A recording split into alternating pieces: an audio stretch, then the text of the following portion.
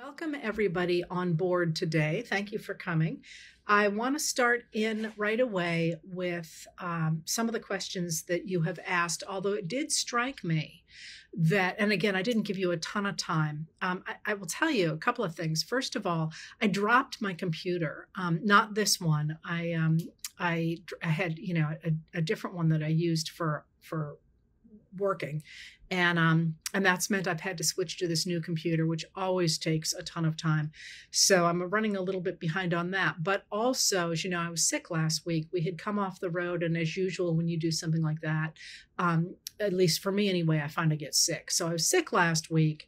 And now I am not on the road until March, and I am just trying to clean out stuff, and I'm getting enough sleep, and I feel great. So you guys are all in trouble today.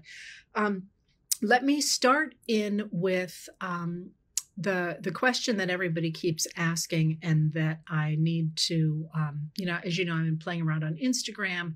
Oh, by the way, that's the other thing. I am now reading these letters, not these letters, these talks, but I'm reading my letters on we're calling it a podcast, but I always thought a podcast was like when you had guests. There are no guests, at least not yet, and no immediate plans to put any guests on there. I'm simply reading the letters. They're available on Substack, Spotify, Apple Podcasts, Overlord, or whatever the other one is. It isn't that, I know. Any place you get your podcasts, they're free. There's no advertising, but so go ahead and tell your friends about that if you would, because it'll keep me enthusiastic about doing them. It's kind of early in the morning and I got to cross the harbor. So it's my enthusiasm has been under control on these 16-degree mornings. Anyway, so you've been asking, and everybody is talking about a challenger to President Joe Biden. And just speaking as a political historian, one of the things that frustrates me to no end when I hear that is the people making those arguments clearly know nothing about political history, because the last thing one does in a party that has an incumbent is to challenge that incumbent. That's almost always a signal that the party is in real trouble. Think, for example, of Gerald Ford when he was challenged in 1976 by Ronald Reagan. Now remember, Reagan's going to run in 1980 and win, but in 76 he challenged Ford, the incumbent president, for the nomination, and of course Ford ended up losing that election. And I could just go down through the ranks here talking about that. So first of all, it isn't done because it shows a severe split in the party. And the truth is, the Democrats are thrilled to be behind Biden. He's had an extraordinarily successful presidency. So first of all, they wouldn't do that. But stop even going that far. If you think about where we are in politics right now, the Republican Party is in the middle of a civil war. And it is they're literally, the Trump people are physically threatening those who are not on the Trump team, those people who are not on the Trump team and are trying to regain control of the Republican Party or trying to undercut the Trump side. It is a complete mess on the Republican side. So the idea that the Democrats would want to do that, there's an old adage in politics that says, whenever your rivals or your opponents are beating themselves up, just stand back. So the idea that the Democrats would also want to jump into a civil war is just bonkers from anybody who studies politics. And the other thing that jumps out to me that nobody else is really talking about, and that is that it is true that Joe Biden is old, and that the people that are being talked about as a replacement for him are significantly younger. The Democrats have quite a deep bench right now. But also, by definition, the reason that the Republicans are going after Biden's age is because they have nothing else. They have looked for years now to try and come up with a scandal. And at this point, even they are admitting they don't think they're going to vote to impeach him because there is no there. The chief witness for James Comer's House Oversight Committee turns out to now to be under indictment himself for lying and having made that up.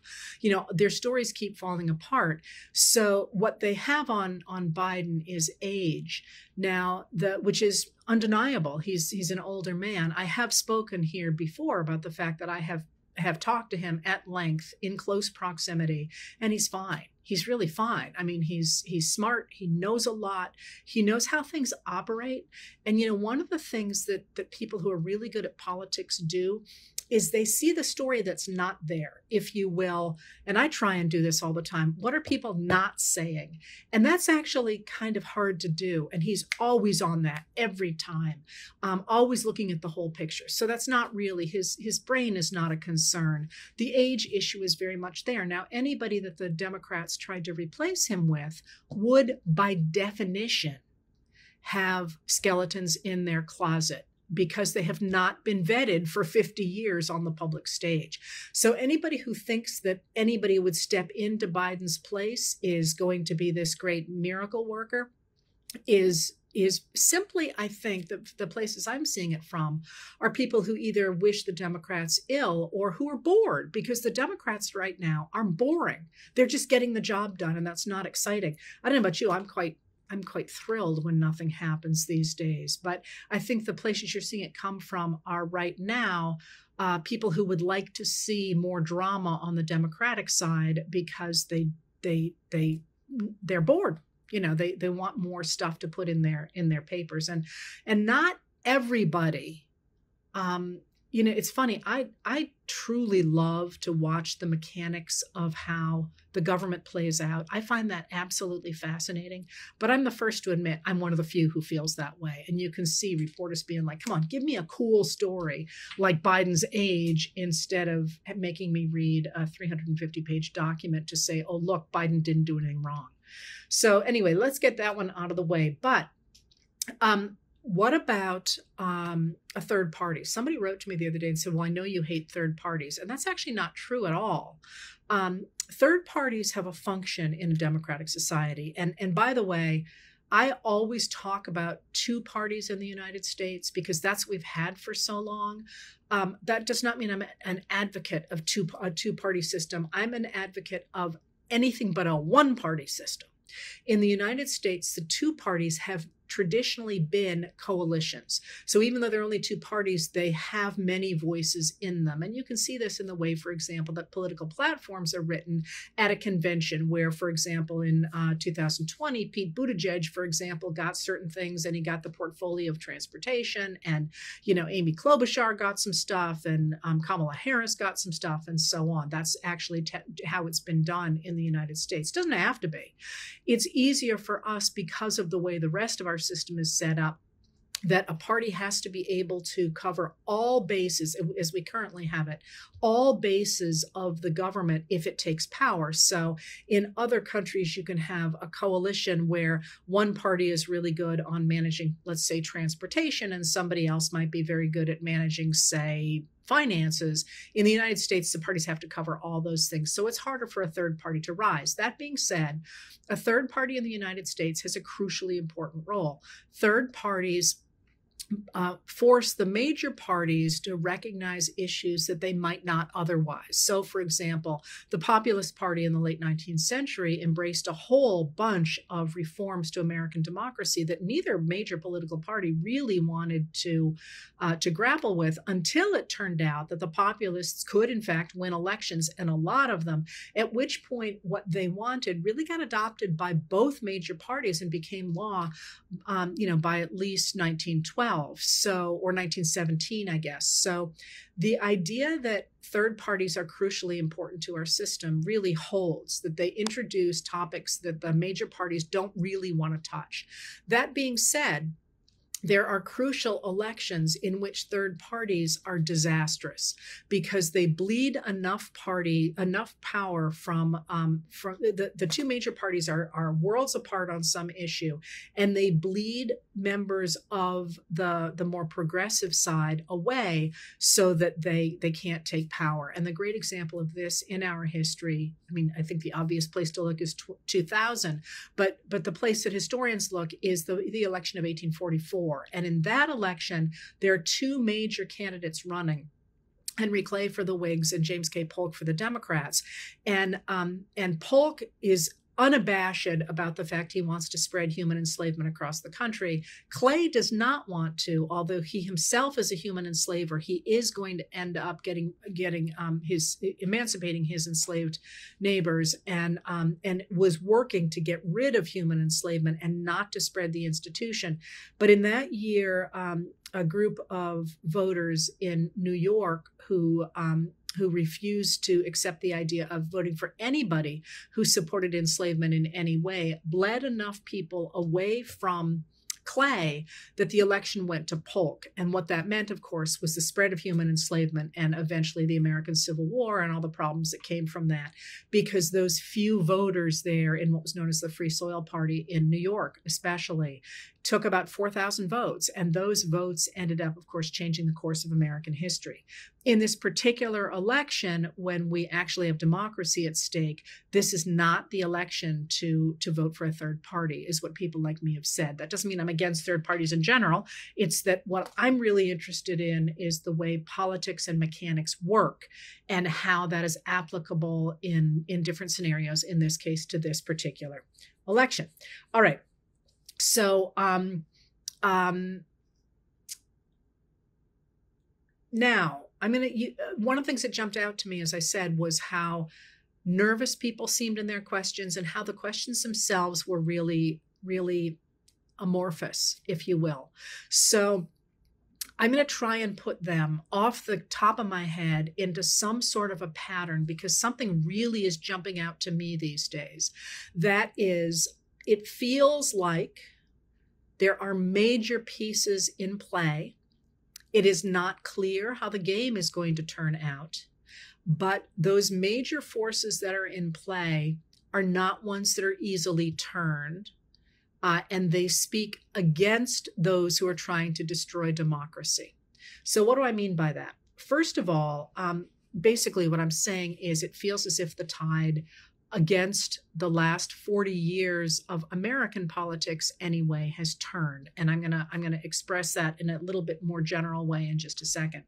So what do I mean by that? Let's take a look, first of all, at the interpretations that we have seen around us since the 1990s of the Second Amendment. That's the amendment that protects the right to bear arms. Hawaii, the Supreme Court of Hawaii has recently come out with a decision attacking the expansion of those Second Amendment rights under Justice Scalia, Antonin Scalia, in the Bruen decision, which off the top of my head, I'm going to go with 1992, but that could really be wrong. Someone might want to throw it in the chat. That decision, the Bruen decision, was enormously important because what it said was that individuals have themselves a right to bear arms. That's actually not what the Second Amendment was written to do, and not the way it had ever been interpreted before. And the answer to how it was written and how it was previously interpreted was that the government did not have the right to impinge on the right to bear arms. It was a way to hold the government back, not to give rights to an individual. And that sounds like it's the same thing, but it's really not. Once you have given individual rights to gun ownership and unrestricted rights to gun ownership, it has given us this explosion of guns into individuals' hands, as opposed to the idea that the government has the right to regulate guns. So the state of Hawaii, the Supreme Court of the state of Hawaii, came out and said, this interpretation is simply wrong. At the same time, not literally at the same time, but within, a little bit of a few days, weeks or so, Mexico has gotten the go-ahead to sue United States gun manufacturers for what it argues is a deliberate plan, marketing plan to put guns into the hands of their cartel operatives. And that can go ahead. Now I'm not a lawyer, but lawyers say that this could be a game changer in the marketing practices of the gun manufacturers in the United States. Why am I setting that up as a tide change? The fact that the United States is awash in guns, and is literally losing its people every single day to gun violence is head exploding. If you step back and take a look at it, a democracy should not be a suicide pact, as people say. And the vast majority of Americans, more than 80% of us, want to see common sense gun safety legislation. And of course, we haven't been able to get it, not any longer because of the NRA. It was originally the National Rifle Association that in the 1970s switched to have basically went from a gun safety organization to a gun manufacturers organization. And for the first time in 1980 supported its president, which is Ronald Reagan, and really pushed this idea that everybody needed to have guns. Well, now, of course, the NRA is, and it supported a lot of Republican politicians. Now the NRA is itself in terrible financial trouble, and its former president, Wayne LaPierre, is in trouble himself, in legal trouble himself. The organization seems to be hollowing out. So why are the Republicans still pushing the idea of the idea of making sure there are no regulations on guns when only less than 20% of us want to have this free for all? And the answer to that, I think, is in part because now they are beholden to their followers who have internalized this idea that they, with their guns, are the true protectors of the American government. But I'm not sure that's going to continue to have traction. I mean, the fact that you have this legal decision and this lawsuit going forward, and more than 80% of us saying enough is a freak enough, suggests that which as recently as 15 years ago was considered sacrosanct in the country, considering that's on the ropes. I think that's a really big deal, and I will write about that at some point. But that's one of the things I see. The other thing that I've seen in the last couple of days is the fact that that even Republicans are now admitting that the Affordable Care Act, also known as Obamacare, has been a great success. They're calling, some of them, in fact, are calling to expand it. This is after years of saying that that law, of course, passed under Democratic President Barack Obama, was socialism, was going to destroy the country. They are now saying, hey, it isn't such a bad idea. And they're saying that because Americans like it. And under Joe Biden, they have signed up for it in very large numbers. And Biden has also, under the Inflation Reduction Act, has enabled Medicare to negotiate with the big pharmaceutical companies that are charging exorbitant prices for very commonly used drugs in the United States. We are, until very recently, with the Affordable Care Act, the only advanced nation in the world that didn't in some way negotiate with pharmaceutical companies or simply cap how much money they were allowed to charge us. That's a really big change, too, that people are admitting that the Affordable Care Act is actually a good thing. One of the stories that you see everywhere in the news nowadays is that Americans are finally coming around to realizing that the economy is good and that Biden has worked very hard to make ordinary Americans have more money, which he has. Inflation has indeed been a problem, but it's been coming down now for the last more than a year, I think it is. And at the same time, wages have gone up more than inflation, so that for all the fact we don't like what the prices we're paying in the supermarket, we're making more money to cover that for the most part. And we also have the problem, of course, of greedflation, which is the idea that certain corporations are quite openly raising their prices as high as they say the market can bear, even though that does not reflect increases in their production costs or anything else. And they're simply giving that money back to their stockholders. And that's something that most Americans don't really like, but that is really driving inflation in the United States, and people are more and more aware of that. People are also paying attention to the fact that the investments in the Inflation Reduction Act in climate change are creating jobs around the country, as many as 1.5 million for the next 10 years going forward. And that's starting to get teeth. It's starting to show up, and people are recognizing that. At the same time, they're also seeing more jobs and more improvements thanks to the Bipartisan Infrastructure Act. That's not actually its name. The word jobs is in the title of that act as well. And finally, the place that that really was hitting the Biden administration, with one exception I'll talk about in a minute, is immigration and the border. And when the Democrats said to the Republicans when they were negotiating over the National Security Supplemental Bill, and the Republicans said, we're not going to pass that bill unless you pass border security legislation. And for 4 months, oh my God, the Connecticut senator, Democratic Connecticut senator, I can see him, and I'm drawing a blank on him, Chris. Anyway, a Democratic senator, Kyrsten Sinema of Arizona, an independent, and James Lankford of Oklahoma had negotiated for 4 months. They had stayed through Christmas, they'd stayed through Thanksgiving. They had really created, worked really hard to create this bill that actually favored the positions of the extreme Republicans, not the Democrats. And Biden came out and said, I'm 100% for it. We need to get this national security supplemental through. Let's go ahead and pass it. And then Trump stepped in. Thank you, Chris Murphy. Thank you, Bobby.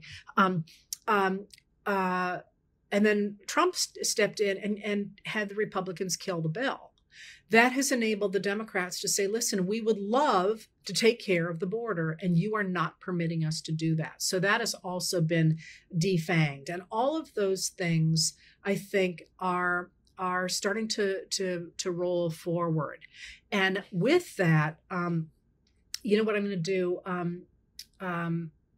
The other piece that is really striking is that although the Republicans are trying very hard to make it much more difficult to vote, and again, I'll write about that in the future, there have been significant wins for the Democrats. That is by electing Janet Protasewicz to the Wisconsin Supreme Court last year. They have just now approved new maps in Wisconsin. They still favor the Republicans, but not the way the old ones did, which were so ferociously gerrymandered. The Democrats basically didn't stand a chance at controlling the state house, even though they routinely elected a Democrat as governor.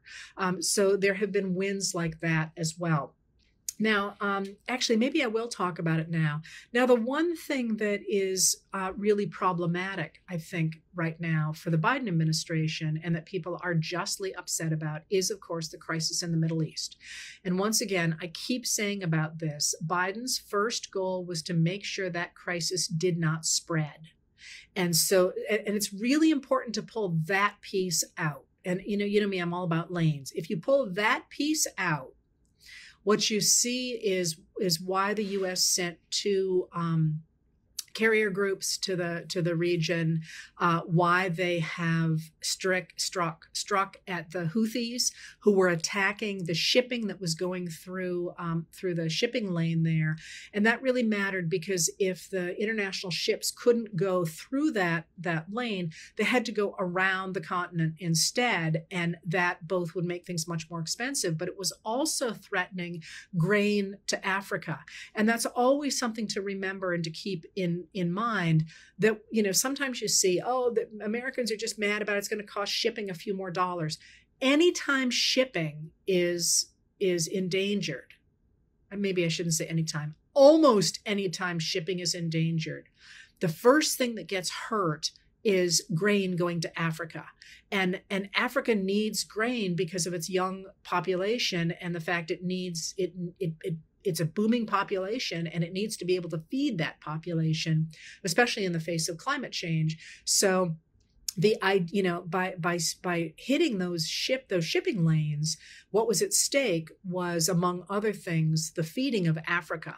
And that's, for me anyway, whenever I hear international crises, the first thing I think about is what's happening to the grain going to Africa, because the crisis that could happen there is always overwhelming. Okay, so that's what the administration was trying above all to do, is make sure that Hezbollah, which is the non-state actor in Lebanon, the Houthis, the non-state actor in Yemen, and Hamas, also a non-state actor, was to make sure that war did not spread, because if that war spread, the United States had two options. It could try and walk away, but Israel is an ally, and it could get dragged in much more thoroughly. And always remember that the president's job, we tend to forget this because we've lived safely for so long.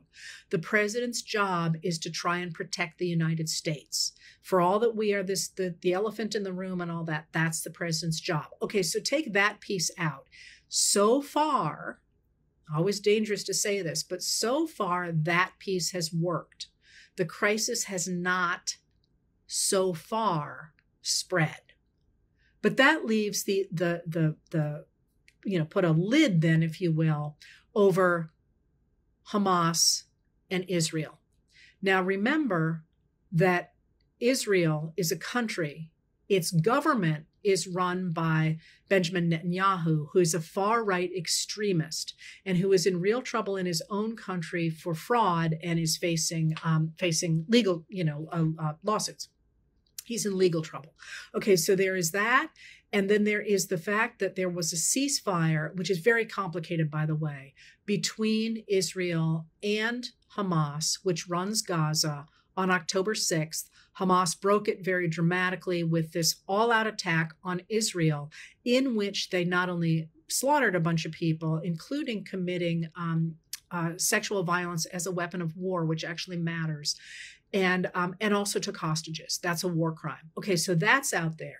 Now, as you know, maybe you don't know, but now what happened was that Israel was sort of caught flat-footed. Netanyahu was caught flat-footed. He said that, his whole claim to power was that he had kept Israel safe, and all of a sudden that had just gone up in flames. So his cabinet, which is a far-right cabinet, insisted that it was going to isolate Gaza altogether and keep out all food, water, and electricity power until the hostages were returned. And that issue of the fuel is really important because Gaza depends on desalination stations that provide water. All right. So if you remember, and this goes way back, but if you remember, Secretary of State Antony Blinken went quick as a bunny over there to the Middle East, talking not only to Israel, but to Arab states in the area, trying to get aid into Gaza. And eventually they traded aid going into Gaza for a visit from President Biden. So the idea that Biden has done nothing is belied from the very beginning. He has tried incredibly hard to get aid into Gaza. But Netanyahu seems anyway to have used this used the attack on Israel to just do everything he can to hammer the Palestinians who live in Gaza at the same time that Israeli settlers are moving into the West Bank, which is another part of the region over there, illegally, by the way. So this has continued to escalate. And the question now is, how is it gonna fall out? Because Netanyahu is increasingly really just refusing to accept anything that the Americans say. At the same time that the devastation in Gaza is unthinkable. So what's happening? What's the larger picture? What's the end game? The end game, according to the Arab states, remember the people who are doing the attacking are non-state actors. That's important to remember. They're I don't want to make explicit American connections, but they're not the governments of those countries. The Arab states, the United States, and now a number of European countries are explicitly calling for a two-state solution. That is, finally putting in place the Palestinian state, the Palestinian nation that was designed from the beginning, but that has never come to pass. Israel is hair on fire over this and saying that would reward Hamas for attacking it to begin with. Hamas also does not want the idea of a Palestinian state because both the Palestinian state and Israel would have to have security guarantees. the Arab states have said that if in fact this comes to pass, they will pour money into Gaza to rebuild it. So as you're watching this, and everything right now in this moment is at a hair trigger. In all of these countries, not only in Israel, where Netanyahu is extremely unpopular, not only in Gaza, where, tens of thousands of people have died and are suffering and who are getting aid, but it's never nearly enough, especially with disease and all the things that happen when your infrastructure breaks down. But the Arab states as well are facing revolts from their streets, who look at what's happening to the Palestinians and are furious at not only Israel, but also the Americans and Western governments that have supported that. With everything at a hair trigger, something is going to give. And the Americans, I think, the Biden administration, because the Trump administration is very pro-Netanyahu. They have been willing to just pave over Gaza.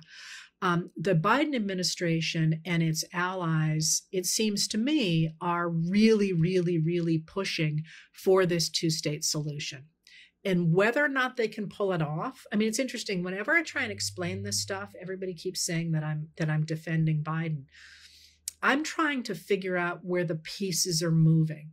I have no idea if they can pull it off. I don't know anything about these countries. As somebody who's 61 years old and has seen these, the troubles over there for a long time, it seems like it's a tight wire act at the very least, but it also would be absolutely a game changer. So one of the things that interests me right now is that nobody who is screaming for a ceasefire, which would of course leave Israel exactly in charge of where it is, and Hamas for that matter, is not talking about a two-state solution, because that seems to me to be almost it's certainly a far better deal for the Palestinians. So anyway, that's what I'm watching over there. And I don't have any idea how it'll play out in the US election. I think anybody who thinks that Trump will be better to the Palestinians than Biden is delusional. But I also understand that this is a huge problem. And whether or not the Biden administration has handled it well or not, the only reason that I have to have faith in them is because they do seem to have such a good handle on international relations altogether.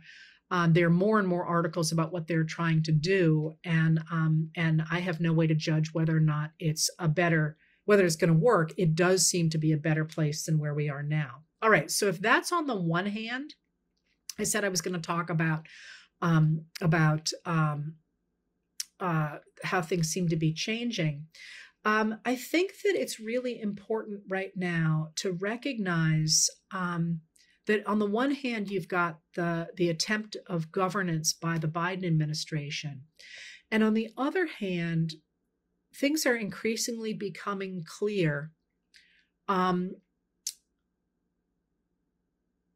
that the Trump movement, it poses a real danger to the world. And it poses a real danger to the world by, at this point, explicitly attacking the North Atlantic Treaty Organization. And the North Atlantic Treaty Organization, that thing that Biden and Blinken managed to nail together in 2021, 2022, has underpinned world security since it went into effect in 1949.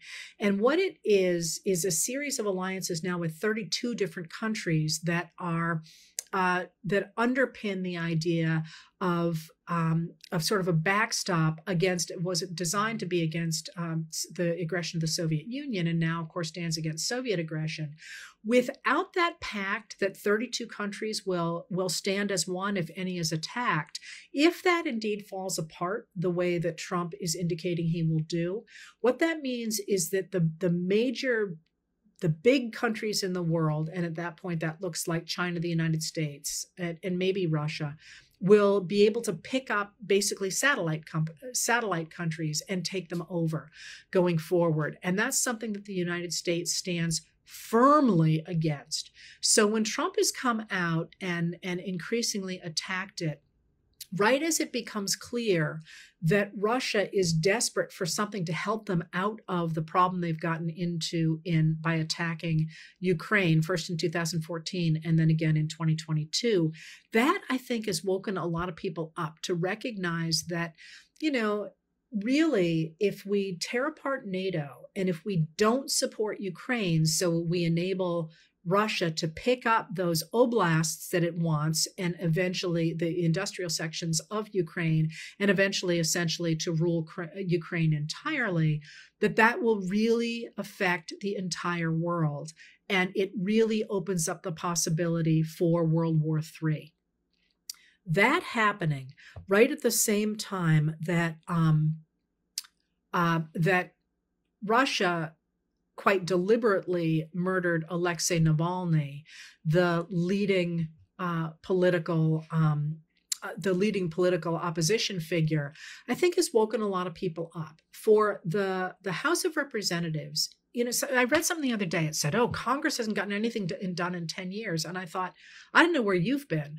The Congress under Biden in the first Congress under Biden, the first 2 years of his administration, was the most effective Congress that we have had probably since the LBJ's first term in the Great Society.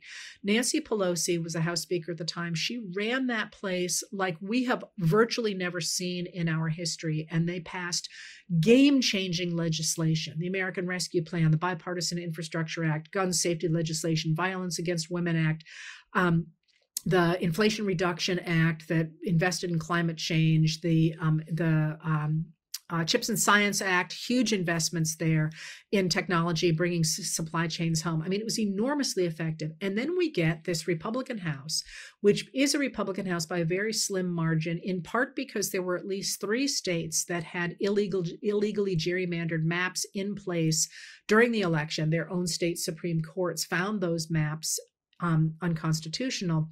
And Kevin McCarthy basically couldn't get anything through when he was Speaker of the House because he had this rump group of extremist MAGA Republicans who refused to agree to anything that needed to happen. In fact, if you think about the passage, for example, of the debt ceiling, which is one of the first things he had to do, the raising of the debt ceiling, at that point, he cut a deal with Biden for a certain reduction in budgets, and they from then on said, "We're not going to do anything you want unless you cut that by even more." And so, of course, they end up throwing him out. Apparently, Matt Gaetz was behind that, and McCarthy is now pretty openly saying that's because Matt Gaetz is in trouble for that sexual case that was against him, for having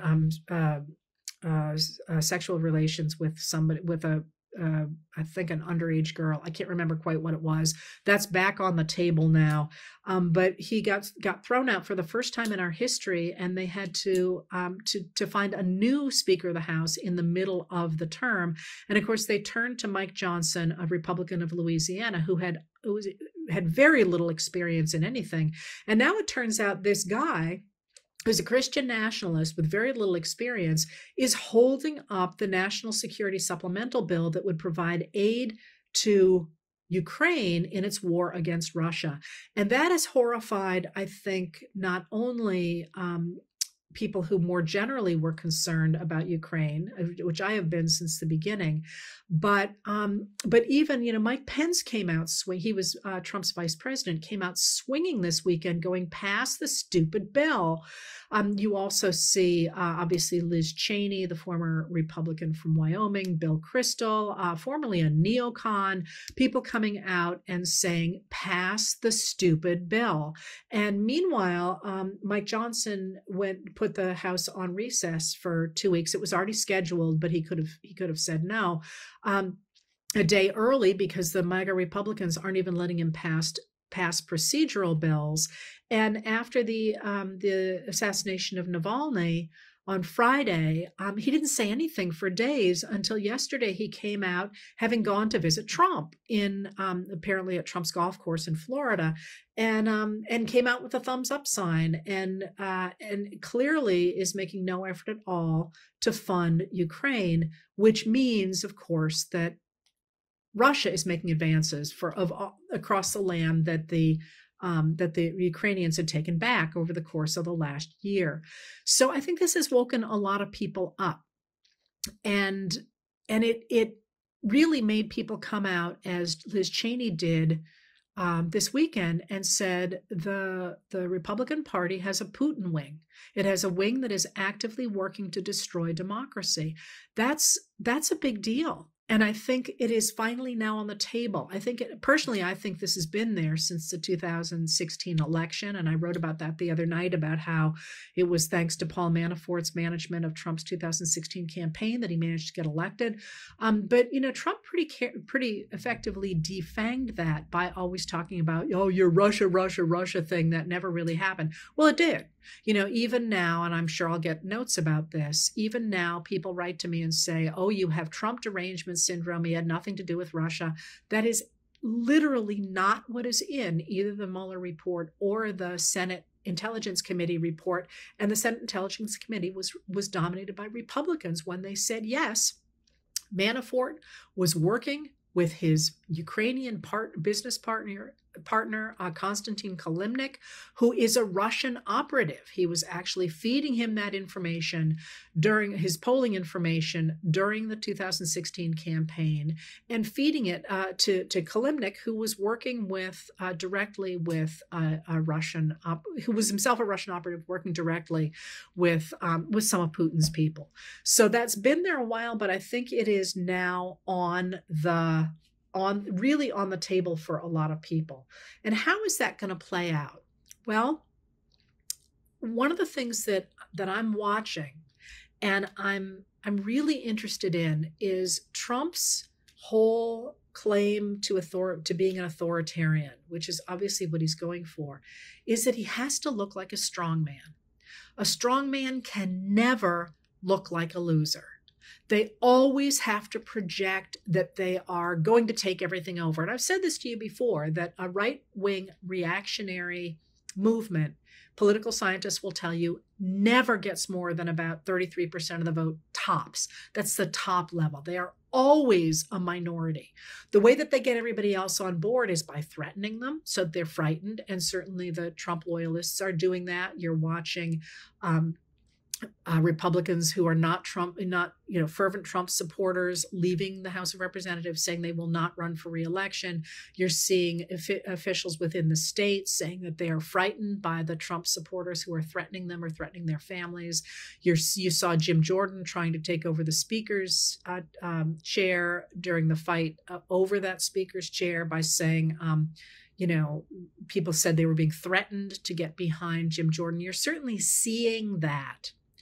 But while they are trying to project that idea that they are so strong and they can threaten people, Trump's world is falling out from under him. He now owes over $1 billion in penalties and fines. Over $1 billion. Somewhere he's going to have to come up with that kind of money. And that, of course, is going to make him vulnerable. But one of the things that has done, I think, is, first of all, he's making mistakes. He is just pouring stuff out on Truth Social that looks really unhinged. That's hardly anything new. But he also made a really interesting error this weekend. After the decision was handed down, that was an additional $454 million. I mean, these are astronomical sums of money. He went to SneakerCon in Philadelphia. And one of the ways that Trump always projects that he has all this support is, if you watch his rallies, you see they're much smaller than they've ever been, but they wall them off so they look full. He always speaks to hand-picked groups. And we know, for example, when Biden went and stood on the UAW picket line, Trump actually, we know this from his financials that were released recently, actually rented space at a rival plant and hired people to stand there as if they supported him, as if they were union workers. They weren't at all. This is what he does. He stages a reality. that itself is part of a technology for moving people so that they believe something that isn't real. But he's very careful about his audiences and making sure he's in specific places. And this weekend, he didn't do that. He tried to sell those sneakers, these $399 sneakers, to not to his people, not to his MAGA supporters, but he went out in public to a group of younger people at SneakerCon, which is a convention of sneaker aficionados. And while he was there, he got booed, and people started yelling, "Let's go Biden," at him. So he really couldn't speak. That was a really interesting misstep because he looked uncool. He looked like a loser. He had people literally laughing and chanting, "Let's go Biden," at him, and he couldn't tell his secret service, not a secret, his security people to knock them down the way he did in 2016, and it was a really interesting move, and I thought one that indicated that he is slipping. And I mean, he's definitely mentally slipping.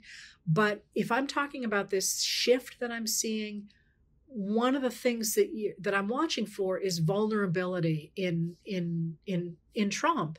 And, Nikki Haley today pulled a real surprise move in that she basically tricked the Fox News channel into covering a speech of hers live, and it was an attack on Trump. They pretty clearly thought that she was going to withdraw from the race, and instead she just came out swinging. And that's sort of like all of a sudden pieces feel like they're moving, like I said. But the really big piece for me, and that people are finally starting to pay attention to, there's this article in the New York Times, I've lost track of days, as I always do, recently, today, yesterday, something, that said that the resistance is exhausted, resisting Trump. And I thought that was really interesting because, in fact, for the last many years, people have been coming together quietly amongst themselves, sort of saying, this is not the country I want. And that's not just Democrats at all. That's Republicans who cared about the party the way it used to be. That's independents who are horrified by one thing or another that the extremists are doing. And it's certainly Democrats, but it's people who are looking at the Project 2025, for example, this outline for a new authoritarian administration that is articulately anti-democratic. That is, you're going to get rid of the nonpartisan civil service and put loyalists in its place. You're going to take control over the Department of Justice, take control over the military,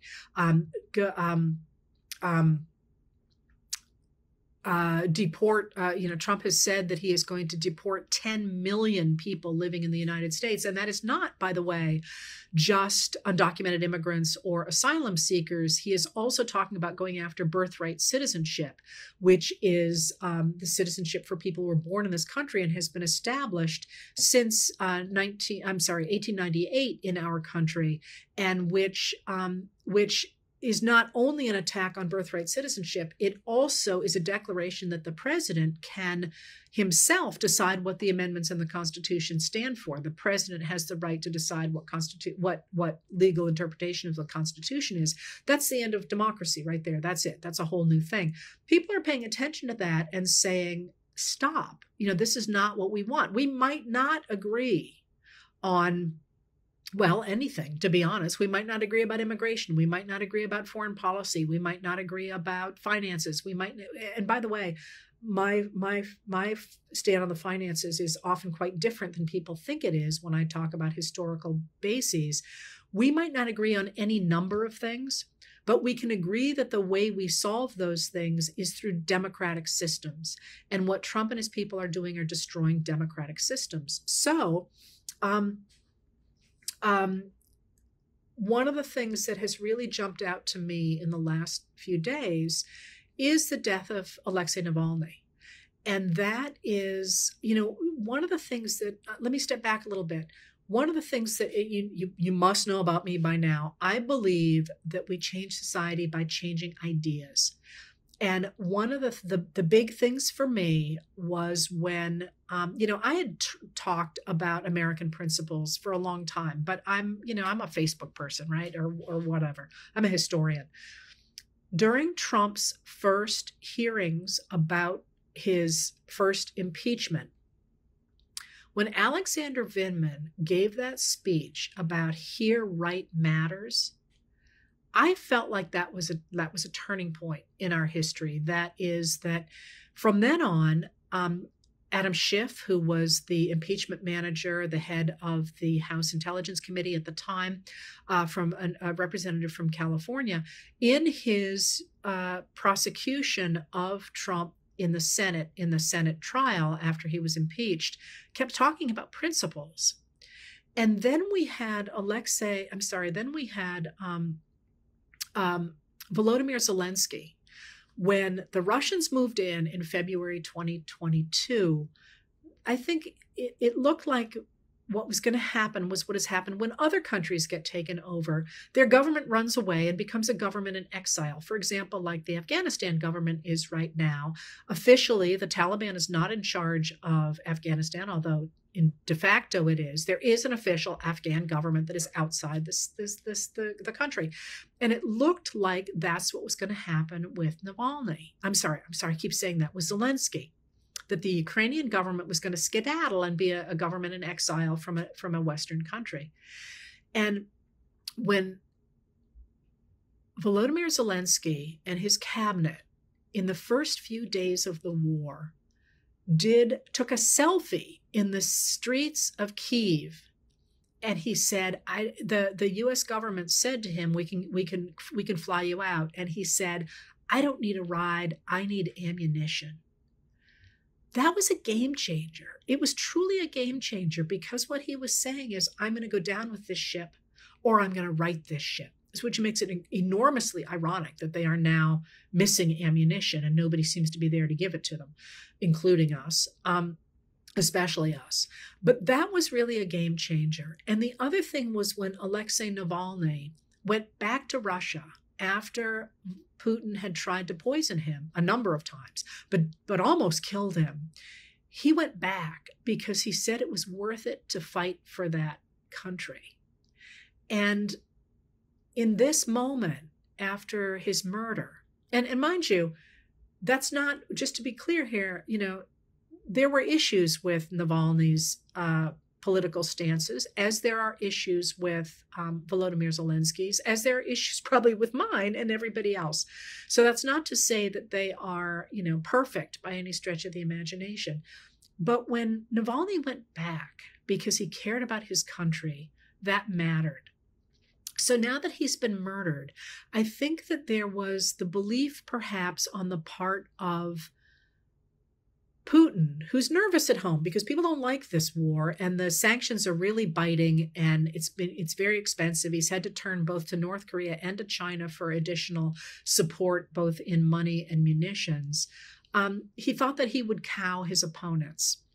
And Navalny's widow, Yulia Navalnaya, came out just days after, she spoke the day after Navalny was murdered at the Munich Security Conference and said this is not acceptable. But she came out a couple of days later in just this barn burning video in which she said, I'm taking his place and we're going to fight for this country, meaning in this case, Russia. We're going to bring this guy down.